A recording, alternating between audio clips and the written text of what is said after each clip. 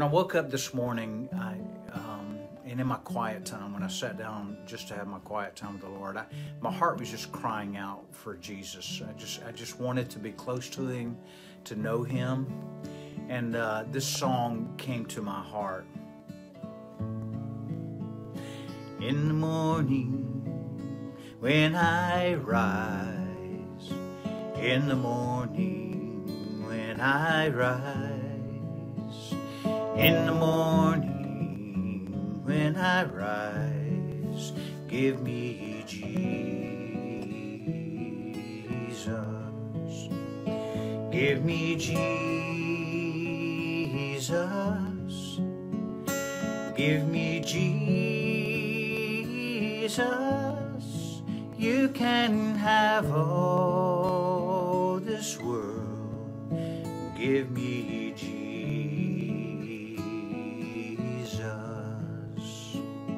And when I am alone, oh, and when I am alone, and when I am alone, give me Jesus,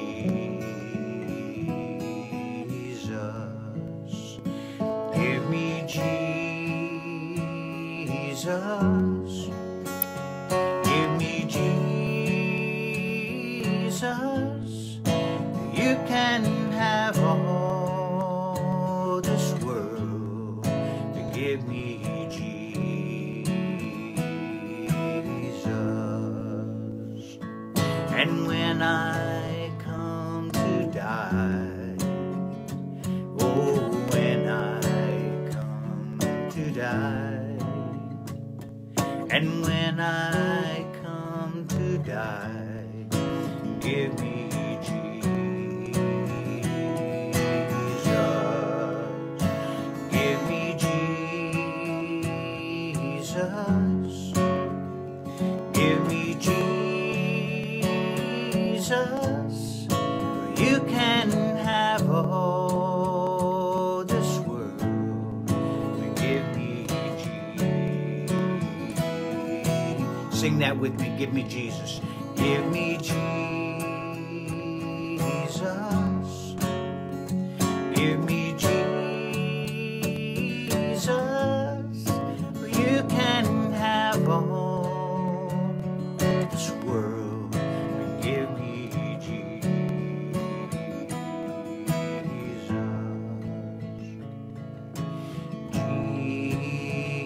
Jesus,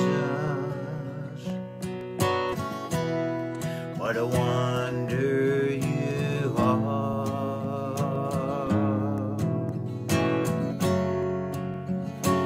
You are so gentle, so pure and so kind. You shine like the morning star. You shine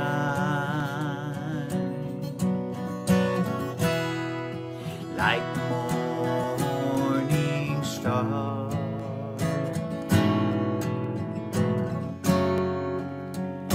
Jesus,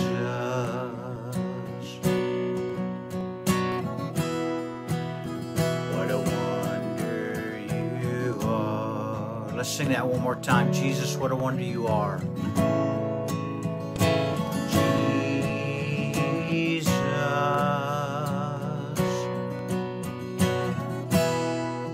What a wonder you are.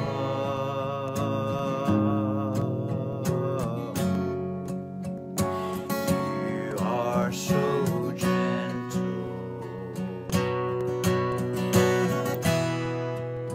so pure and so kind.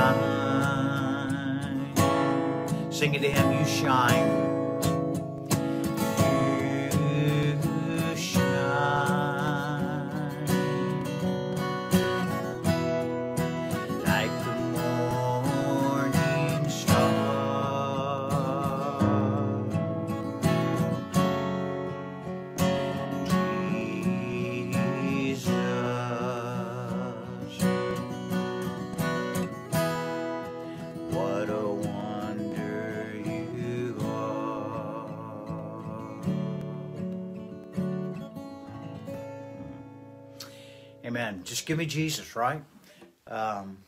Unfortunately, myself gets in the way of that a lot. I don't know about you. This morning we're continuing in Proverbs, and two different little topics that Solomon hits on here. Remember, the Proverbs are principles, or things to live by, observations that Solomon has made in life. And he begins in verse 6. He says, "Go to the ant, O sluggard. Consider her ways and be wise." I like that. Go to the ant, O sluggard. And here he's speaking of persons that he would compare to a sluggard. You know what a sluggard does? They just kind of mope around. They get slime everywhere, and they're just a sluggard. He says, go to the ant. Consider the ant, O sluggard. Consider her ways and be wise. Without having any chief, officer, or ruler, she prepares her bread in summer and gathers her food in harvest. How long will you lie there, O sluggard? When will you arise from your sleep? And so he's saying, sluggard, compare yourself to the ant. Look how the ant goes, and the ant goes and gets its bread in the summer, meaning preparing it for storing it up in the winter. And at harvest time, the ant will go out. In other words, when there's opportunity, when there's time there, the ant is diligent to go and work. And sluggard, how long will you sleep there? He's talking about a lazy person. He's talking about a person that just will not, who's able-bodied, who's capable, just will not go out and work. And comparing that to the sluggard. Then he says in verse 10, a little sleep, a little slumber, a little folding of the hands to rest, and poverty will come upon you like a robber, and want like an armed man. The sluggard says, I'll just take a little sleep here. I won't go out and do that to provide for myself. I'm just going to kick back. I'm going to fold my hands. When I read this morning, I thought, because I've gotten in the habit now, as I've aged a little bit, that I need a little afternoon nap. But that's not what he's talking about here. He's talking about the person that while they're able-bodied, while they're capable, they just won't go out and work. In other words, they have a poor work ethic. We have the misconception about work, that work is a result of the fall, the result of sin. But I'm reminded that work was given to Adam and Eve prior to their sin. God has created us in his image, and God is a creative, God is a working God. He who watches over you neither sleeps nor slumbers. And work has really been given to us as a gift. There's a satisfaction in work. Yes, there can be the burdens of work, and that's the consequences of sin, where man will work by the sweat of his brow, thorns and thistles now. And so there are always complications. There are always things we deal with in work. But here he says, the lazy person, the person who won't go out, who's able-bodied but will not work, ruin is certainly going to come to their door. Sooner or later, it's going to catch up with them. Paul speaks of work, and he says this in one of his letters, that the person who won't work, and I'm paraphrasing, he won't eat. And so the principle there that Paul gives is that if one won't work, they're not going to eat. There's not going to be food there for them.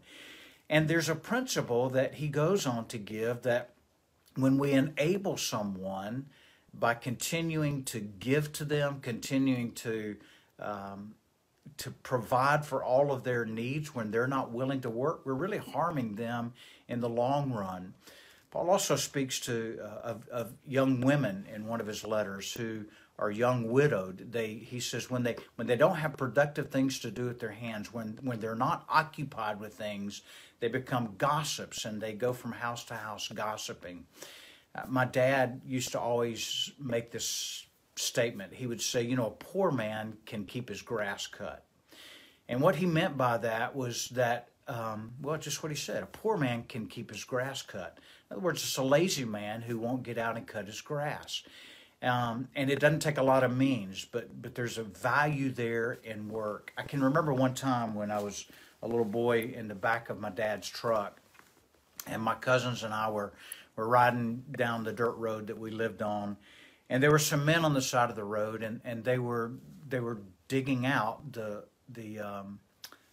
gullies on the side of the road, digging the dirt out of them, and so that the water would run through. And I remember laughing and making fun of those men who were out digging a ditch. And my dad pulled the truck over, pulled me out of the back of the truck, and wore my bottom end out. And he said, I don't care what a man does, there's value in work. And don't you ever criticize a man for what he does for work. And boy, I never will forget that. And so regardless of what the vocation is that the person occupies himself with, it's an honorable thing to work. Solomon goes on in the next topic that we're going to kind of look at briefly this morning. He goes on in verse 12, talking about a worthless person. He says, a worthless person, a wicked man, goes about with crooked speech. He winks with his eyes and signals with his feet and points with his finger. With perverted heart, he devises evil, continually sowing discord. Therefore, calamity will come upon him suddenly. In a moment, he will be broken beyond healing. And so here's a second type of person that Solomon has observed, that calamity will come in their life. The first one was a sluggard, the one who won't work. Sooner or later, it's going to come down on them. The second type of person here that Solomon warns us against not to be, and I would say not to associate with either, he says that in other places in the proverb, is the one who goes about sowing discord. The one who goes about gossiping about others, gossiping about an organization, just trying to sow discord. And he equates this person to an evil person. Listen to what he says. He says, with a perverted heart, they devise evil. They're continually sowing discord. Evil. That's an evil person. We don't think of an evil person very often as one who sows discord. But the consequences of one sowing discord bring about all manners of hurt and harm and damage, particularly in relationships. And so through the years being a pastor, I've come into a lot of different times where people sow discord. And they're just evil-hearted people. Most of the time, they're very discontent with themselves, and they just try to make trouble. Every church I've been in, I've known people who have sown discord. And I've had to learn through the years that while, yes, we love, but we've got to confront that kind of person and correct them.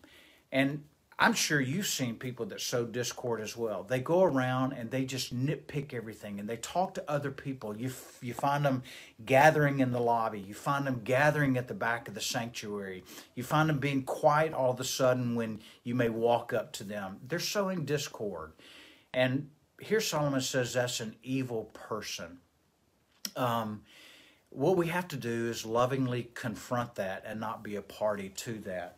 What I've learned through the years about people that sow discord, maybe gossip about others or gossip about things, I've learned this, that if they want to bend my ear and gossip about somebody else, to me, I can almost take it to the bank that if they'll gossip with me about somebody else or they'll gossip with you about somebody else, most likely they're gossiping about you to somebody else as well. Does that make sense? That's in their nature. They just love doing it. And so Solomon's going to encourage us, exhort us a lot regarding the tongue, and especially in this area of gossip or sowing discord. Let me encourage you not to be a party to that. Maybe you're convicted this morning of hearing that you've been a gossip.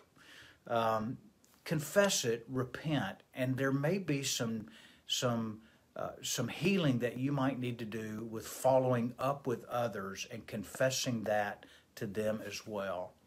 Let's not allow the enemy to sow discord within the body. Let's not allow the enemy to sow discord within our families. It happens within families too, right? Let's not be a party to that. That just does not please the Spirit of God, and it grieves the heart of God. I pray the Lord blesses you today. I pray He keeps you. Would you take these two things and consider your ways and consider others' ways? that these two things that Solomon speaks about will bring ruin and destruction, not only in our lives, but in the lives of others. That is, being a sluggard, being lazy, and sowing discord and gossiping about others. I pray the Lord blesses you and keeps you, that his face shines upon you. I look forward to being with you tomorrow morning, daily in the Word. Hit that share button, encourage others to be a part of it. And men, tonight, either through Facebook, engage in our man church tonight, or in person, engage in man church tonight. I think God has a word for us tonight, and it's going to be challenging for us men. But iron sharpens iron, and God's called us to be godly men, men who lead, men who take responsibility in our homes, in our family, in our community. I pray the Lord blesses you and keeps you. Have a great day.